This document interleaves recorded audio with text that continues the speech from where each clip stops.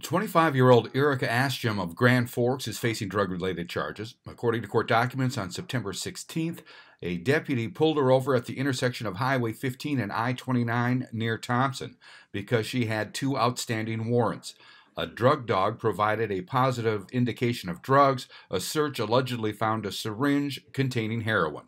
Erica Asham has been charged with 2 felonies of possession of heroin and drug paraphernalia. Both are second or subsequent offenses. She already had pending charges of possession of heroin and drug paraphernalia. I'm Neil Carlson reporting for iNews.TV.